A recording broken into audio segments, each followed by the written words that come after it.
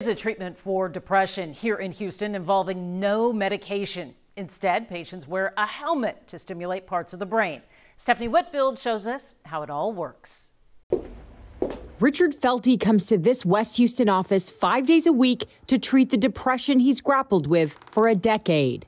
As I have grandkids, kids are older, but so I have 4 grandkids, and I love them, man. I love them so much. But so I'm there with them, but I'm not present. He sits in this chair not for talk therapy, but for transcranial magnetic stimulation, also called deep TMS. What's going on in their brains that requires stimulation to treat it? Dr. Raymond Cho is a psychiatrist who spent several years specializing in neurostimulation. It is so effective. We've just seen success story after success story.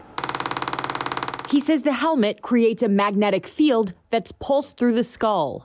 It's like little ball bearings hitting all the different sensors in your head.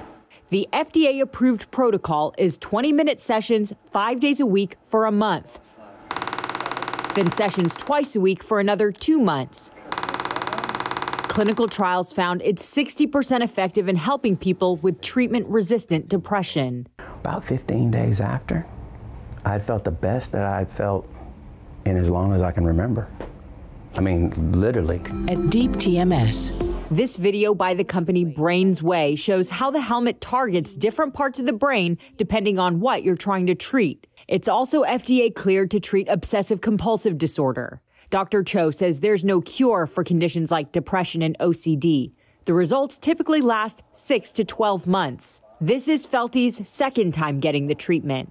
And I mean, everything don't work for everybody, but it works for me. Depression isn't easy to talk about, but he says there's a reason he is.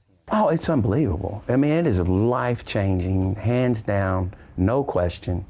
And remember, I have a roofing company contract. I have no invested in this whatsoever, except maybe I can help somebody can change their life the way it's done for me. Over the summer, the FDA cleared this device to help chronic smokers quit. It uses a different helmet that targets a different part of the brain. The company says it'll roll out this version of the helmet early next year. In the Texas Medical Center, Stephanie Whitfield, KHOU 11 News.